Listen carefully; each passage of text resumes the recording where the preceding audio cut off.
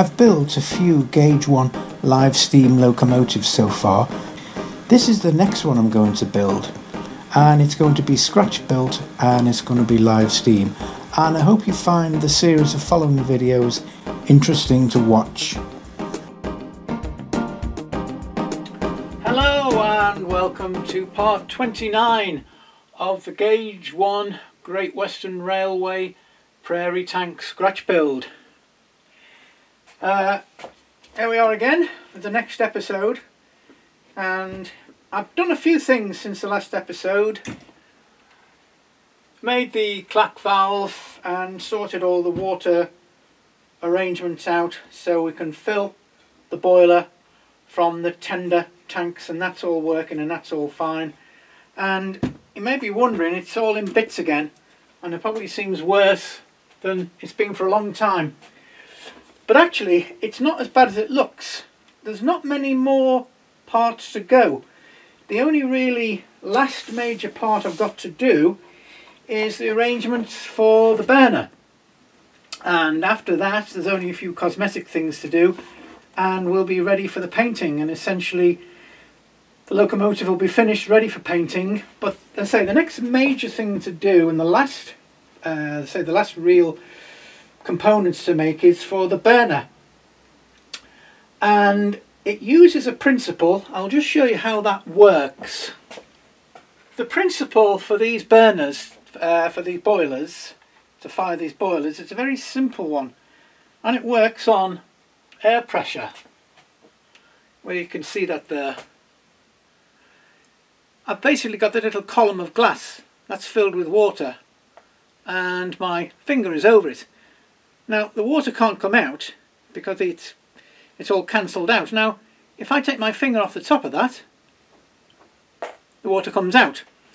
And that's the principle of the burner arrangement that we're going to use. It's called a chicken feed. So in a little bit more detail, what it looks like is this. You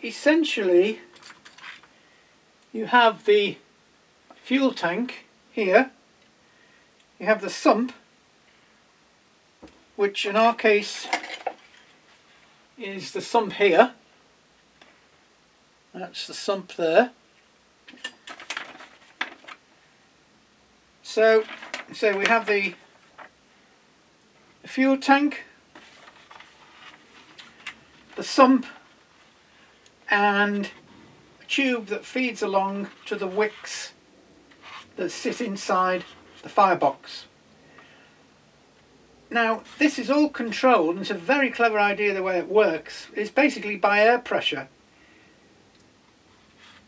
As the fluid, the fuel, starts to drip down into the sump, you have it will maintain a level, a maximum and minimum level, and that's controlled by this little breather here. So when this is full of fuel, no more can drop down because of the difference in air pressure, and it's held. No more fuel will drip out of here because it's held, because this pressure becomes slightly less as the fuel drips down, and so it's held. Now as the fuel burns, it will drop down below this breather pipe, and it will let more air into the top part of the tank.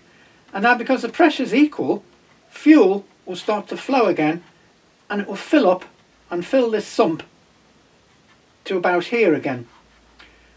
And once it gets to here and this starts to burn slightly, you then have a slight vacuum again that will support this fuel, and no more will drip out.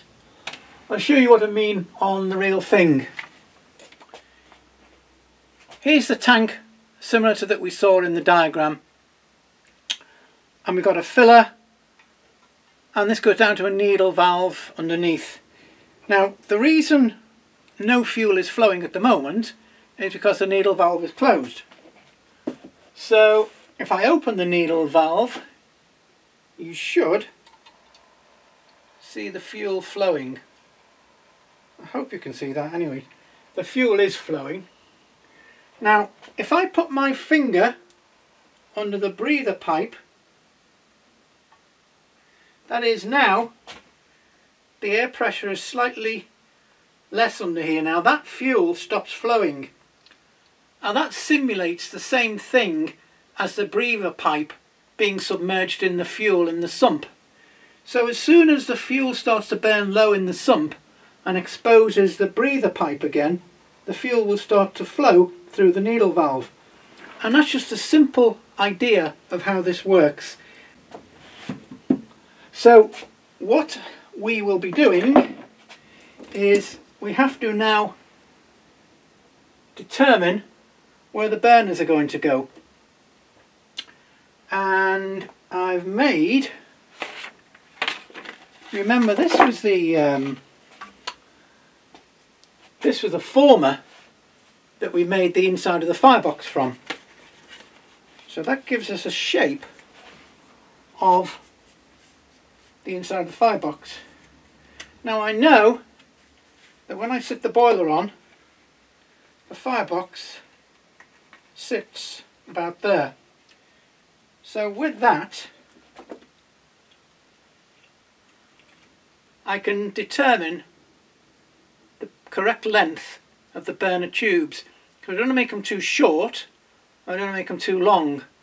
A bit like Goldilocks, it's just got to be just right.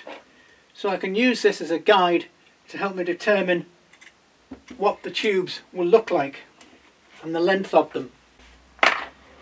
Essentially this is what they look like, and this is what we're going to make. I'm only going to have 3 burners in mine, but approximately they will sit somewhere like this. And that's what we'll be doing next. Alright, so I thought I'd give you just a quick final demonstration of what it looks like, of what it's going to be like. There's our sump in there, which is going to be the same as this on the locomotive.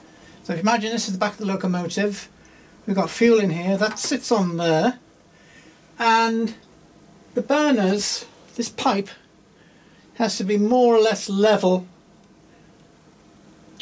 with this pipe here. Okay? And so my locomotive, the Prairie tank, is going to only have 3 of these. This is just one I use for testing.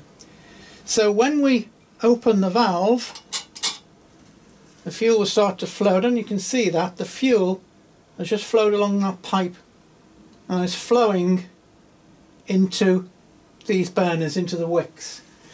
Now you remember the fuel is up here, so if there were no valve or anything, if there was no breather, all that would happen is the fuel would keep flowing and flowing and flowing, and it would eventually just overflow and the whole lot would just go up in flames.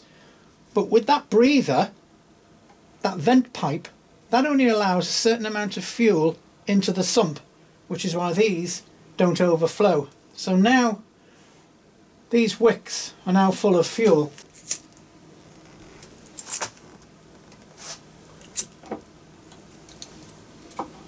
Give you an idea of the sort of flame you're going to get on it.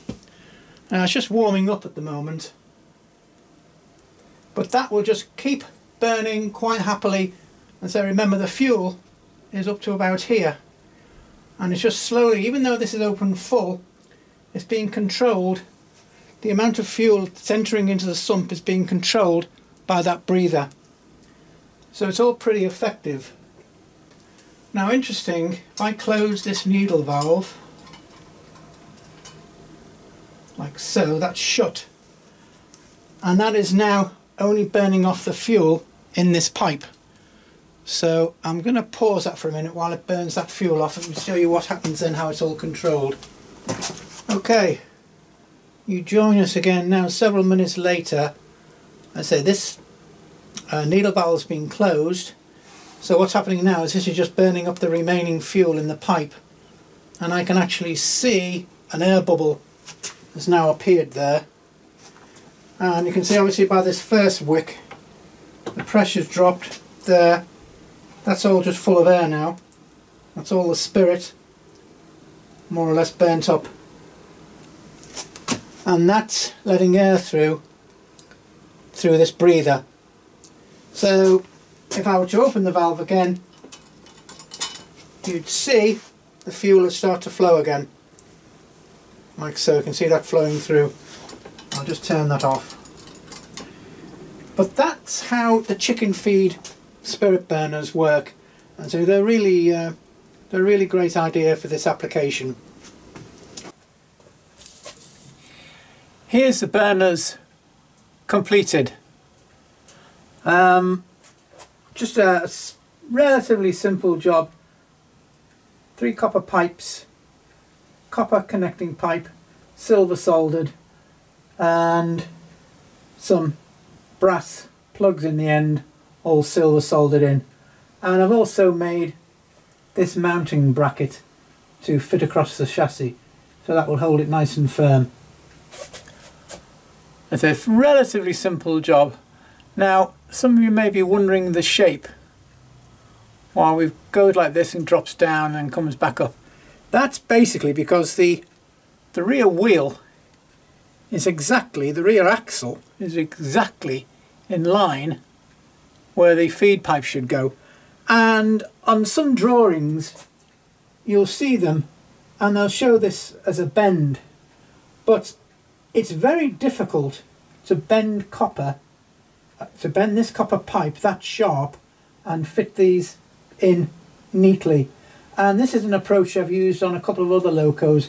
If the axle's in the way, just rather than try and bend it, because it is very difficult to try and bend copper to that tighter radius. So I found it easier to make this sort of step arrangement. And I've got this in a couple of other locos and it works fine. And this is what I've decided to do for this one as well. That will work perfectly. The other thing I've done is, as I say, I've made the final mountings for the boiler as well.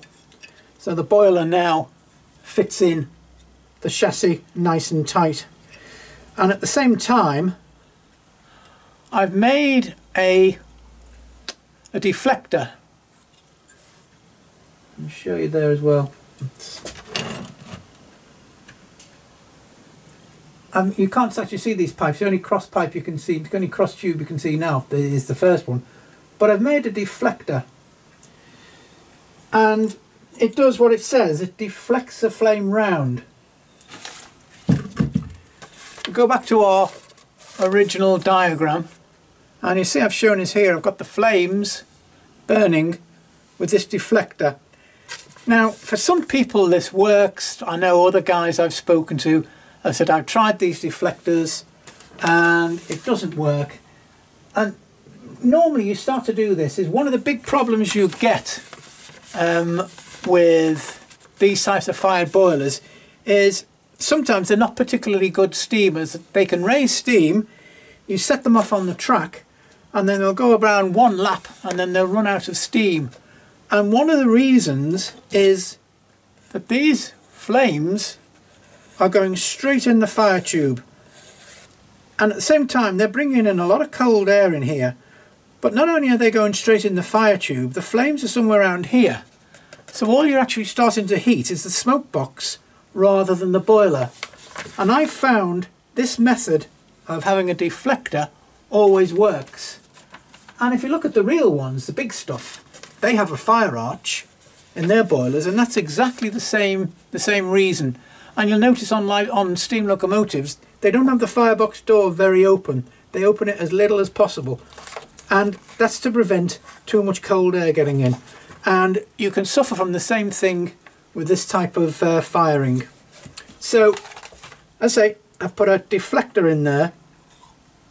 And from trial and error, with the other locomotives that use the same process, I've discovered that seems to be about the optimal gap, or the optimal length, to give you a short gap where the flames will lick round and then go over the top, so you'll actually get heat coming into the boiler and not heat in the firebox.